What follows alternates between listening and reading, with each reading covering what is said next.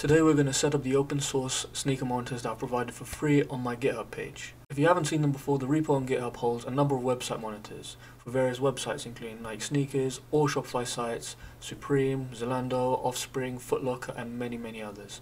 I'm constantly updating these monitors based on your feedback, so if you want to contribute, please join my Discord server that's linked below. I'll be dropping loads of other videos on web scraping, web automation, machine learning and other tech related videos, so please do subscribe.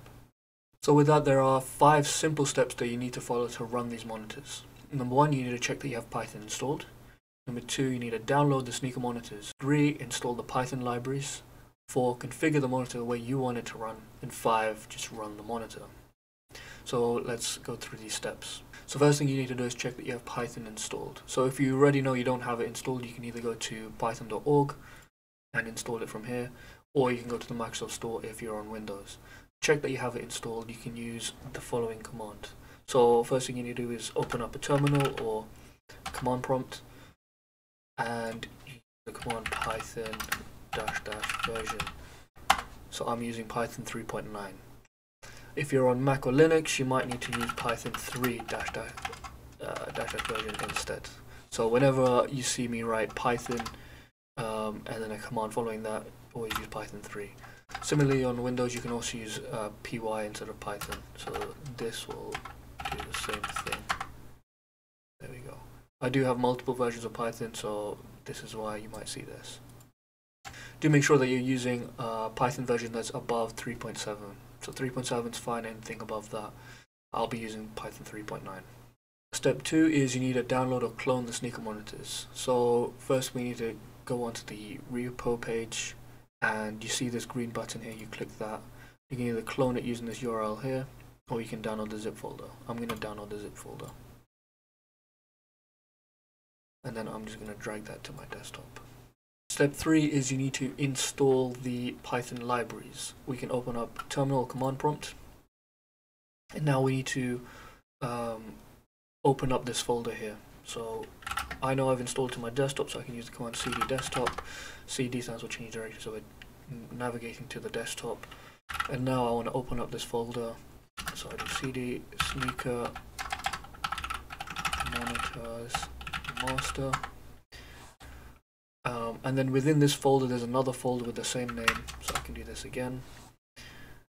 And if I use the command dir, which lists out all the contents of the directory, you can see that these are the same. So now we're going to use Python's package installer pip, which should come pre-installed with when you install Python.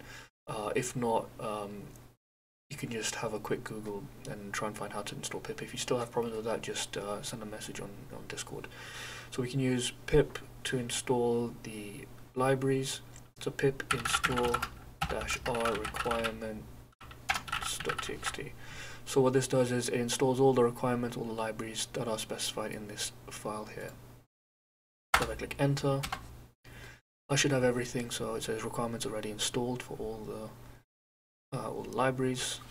For you, probably you'll have a lot of downloads for all the libraries. So now we've installed all the libraries.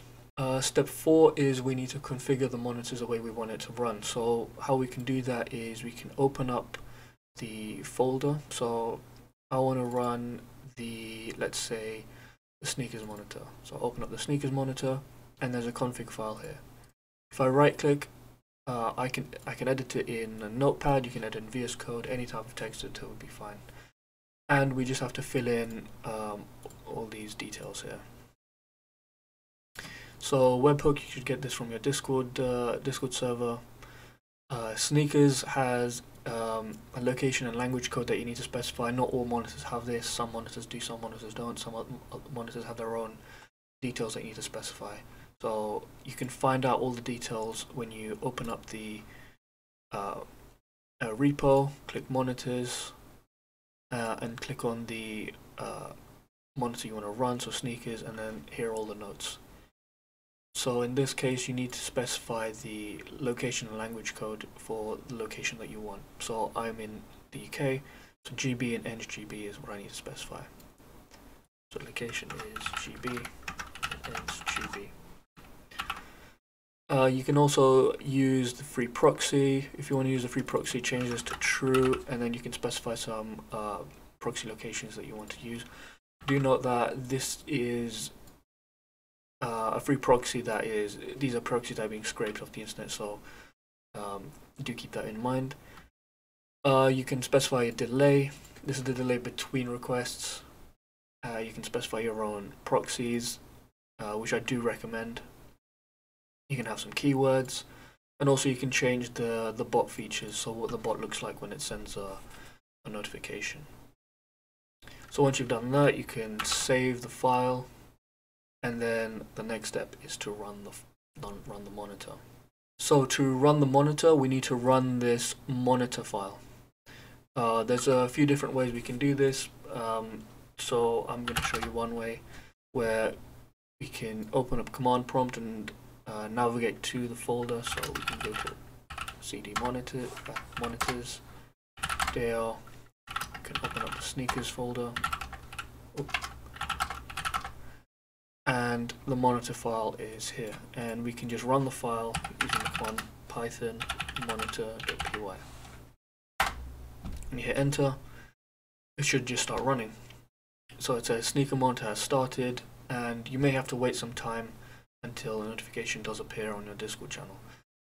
This can be hours, this can be a couple of days. It just depends on when the site is restocked or there's a change on the site. Do keep in mind, I do suggest running these monitors on a server. Don't leave them running on your computer. This can damage your computer. Living on a server will be the best option. And this is the best option because you do need to keep them running continuously. If I close this, the monitors are no longer working. They're no longer monitoring the site. So do keep that in mind. And that's the end of the video. So like I said, I'll be constantly updating these monitors. So please join the Discord server below to keep up to date with these monitors, and also come see some of the other projects that we're working on. If this video helped you, please give it a like and do subscribe because I'll be putting out loads more tech related content. Thanks for watching, and I'll see you next time.